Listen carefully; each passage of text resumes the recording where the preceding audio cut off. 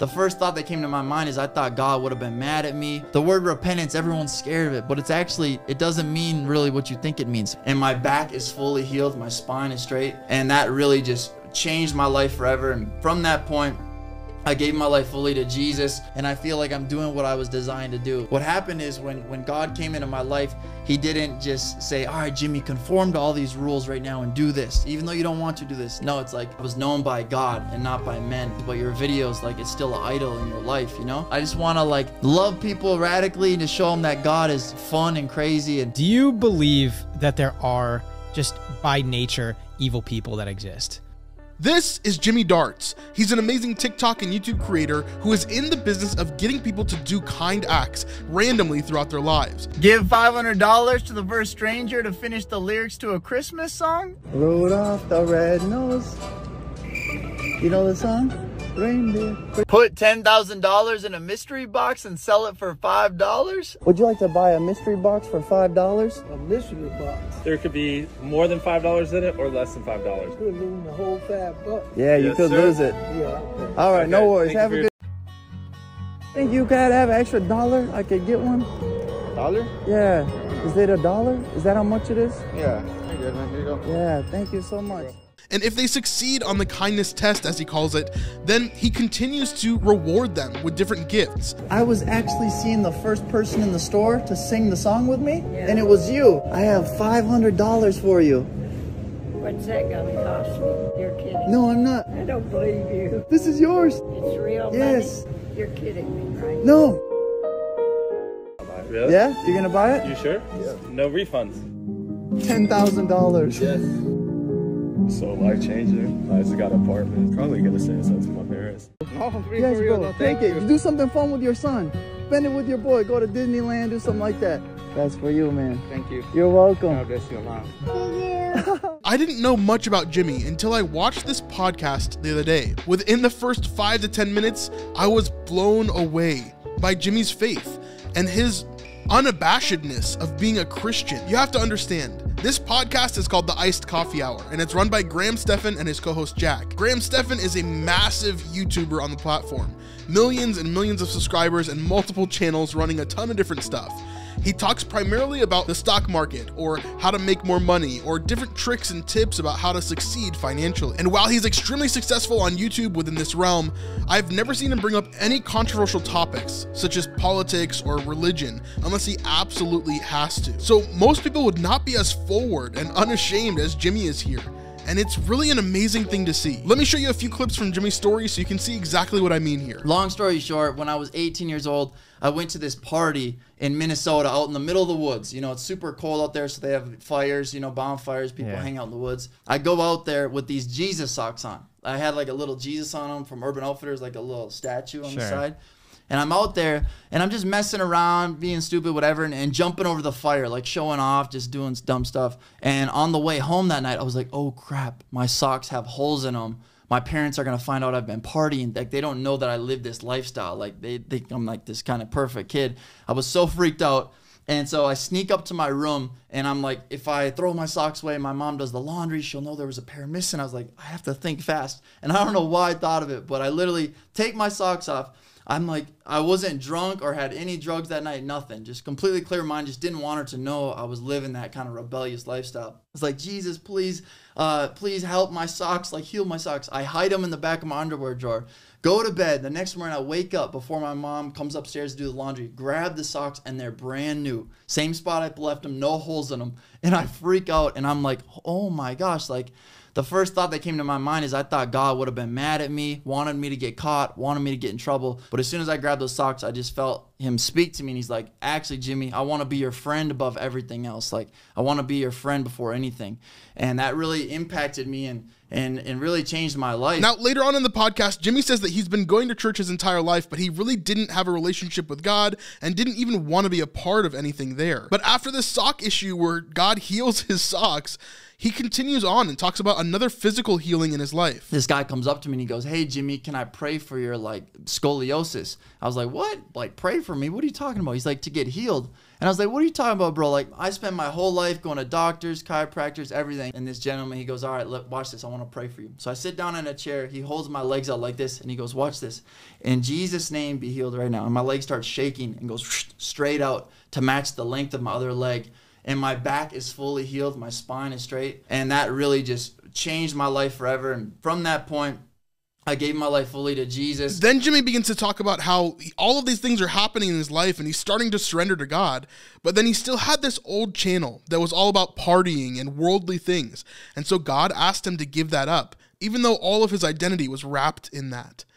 This is an amazing moment to be able to share how God is changing him moment by moment, especially with non-Christians who he's having this conversation with. Can you surrender your videos? You've given me all these other things, but your videos, like, it's still an idol in your life, you know? And that's where I had put all my eggs were in one basket. And I was like, you know what? Like, I don't feel like I would ever be old and regret giving everything to God, surrendering everything. And so I sat there like 18 years old with my videos pulled up, everything. And I was like, dang. He's right. And so I went and deleted everything. As soon as I deleted everything, I felt like I felt horrible. The first month I felt like I didn't exist. My identity was so in that, was so wrapped up in that. And for about a month and a half, I felt horrible. And after that month passed, then I actually felt more known and better than ever. And it was because I was known by God and not by men. And it's not only the parts that Jimmy is speaking about his life that I really, really liked. In fact, there's just one moment in the middle of the podcast that really made me almost get out of my seat. Jack, the show's co-host, asks him this question. So here's a philosophical question. Yeah. Do you believe that there are just by nature evil people that exist? Like someone that can be born just with like malicious intent or a nefarious person that just wants bad on others? Now, if Jimmy was just a nice person, he would say, yeah, I guess there are some mean people, but most people are really nice, aren't they? But instead, Jimmy decides to bring it back to the topic of Christ by making it a theological conversation. Yeah, I think to answer your question truthfully, I think that's every single one of us. I think we're all born into sin. We're all born selfishly. As soon as you're like 2 years old, you're stealing your toy from another baby, crying if it's not yours. And we just kind of grow up and live this selfish lifestyle. And eventually, you know, we try to cover that up and, you know, sometimes make it seem like we're better people, this and that. But at the end of the day, I think the main thing is just really just surrendering your life. Like when I saw Jesus and saw his love for me, I was like, dang, like I'm selfish. I live for myself. I do all these things for myself. Like I need to know him. And what happened is when God came into my life, he didn't just say, all right, Jimmy, conform to all these rules right now and do this, even though you don't want to do this. No, it's like once I got in a place of surrender, it felt like he ripped out my heart and gave me a new heart that desired new things. It's like my taste buds changed. So I desired to live righteous instead of felt obligated to do it, you know? So it's not like, Jimmy, don't go drink, don't do this, don't hook up with people. It's more like I just don't even want to do that. Like you couldn't give me right now $50,000 to like say a cuss word. Like I just don't want to do that. I thought the answer that Jimmy gave was more than adequate for this podcast. But every single time that Jimmy is speaking here, you can see that the two co-hosts are glazed over a little bit. They're not super interested in Jimmy's relationship with Christ. And it seems like it's making them quite uncomfortable. I know that this podcast is supposed to be about financial stuff, but they're also supposed to be learning about the guest and just going through what he normally does. When they have other guests on, they're allowed to speak about whatever they want to speak about, and the two of them engage with them and learn more about them. But it seemed like in this podcast, Graham and Jack were almost fighting Jimmy to change the subject into something that would be more interesting to them. We've all done things wrong on a different measure, but at the end of the day, we just need God's love, his forgiveness.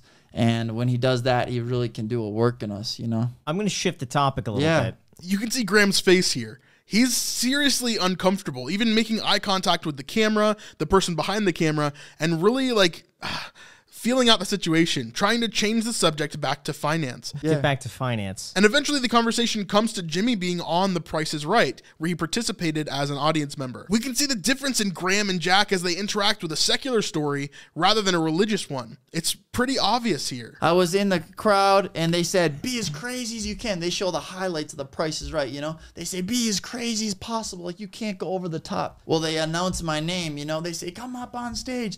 And I just start freaking out, going nuts. I get on the stage down there and I'm just like the camera's pacing. I'm like doing like thumb tricks and stuff, and I'm like $1 and all this stuff. Yeah. And they end up like coming. The producer's like, "You gotta settle down. Like you're too animated." No way. Yeah, he's like, "It doesn't look real." He's like, But did it feel real to you? "Yeah." I mean, I was just loving it. It was just nuts. But like he's done throughout the whole podcast, eventually Jimmy brings it back to the topic of Christ again, because it's who he is. It's what he's all about. And it's what has changed his life dramatically. I just want to like love people radically and to show them that God is fun and crazy, and God is the originator, and he like creates everything, you know. And the enemy, he just comes and he just changes things that God makes for good and turns them to bad, you know. Like I think that like, yeah, if there's a college frat party down the street and they're doing drugs and it's wild and crazy, I was like, I feel like heaven would have a better party than that. Graham tries to change the subject again. Yeah, he changed my life, and it's amazing, you know? Did you ever get any haters online? But then Jimmy ends up bringing it back to biblical principles again. Just from biblical principles and reading the Bible, just like, you know, the goal is just never to really live for myself, but just to help other people out and do that. I'm only making videos and doing this because I feel like it's what God called me to. It just feels like, you know, like when you throw a football, it just throws right, but you dribble a football, it's all over the place, you know? And I feel like I'm doing what I was designed to do, which is just to meet awesome people, share their stories, and just inspire people to be kind and do that. Like, I don't think this is a political strategy or something that Jimmy is trying to do on purpose, but this is really just who he is as a person. Christ has made such an impact in him that he can't help but talk about it in every facet of his life. Romans chapter 1 verses 16 and 17 say this: "For I am not ashamed of the gospel, for it is the power of God for salvation to everyone who believes, to the Jew first, and also to the Greek. For in it the righteousness of God is revealed from faith for faith. As it is written, the righteous shall live by faith." Jimmy is embodying this verse right now. He's not ashamed even in the least bit. And it's amazing to see that in someone. 2 Corinthians also says this: "If the good news we preached is hidden behind a veil, it is hidden only from those who are perishing. Satan, who is the god of this world, has blinded the minds of those who don't believe. They are unable to see the glorious light of the good news. They don't understand this message about the glory of Christ, who is the exact likeness of God. You see, we don't go around preaching about ourselves. We preach that Jesus Christ is Lord, and we ourselves are your servants for Jesus' sake." Just like the parable of the sower, Jimmy here is spreading seed, right? He's trying to show the veiled eyes that there is something amazing here, and yet they seem unimpacted because they just don't get it. They're not even willing to even think about that, not for a moment.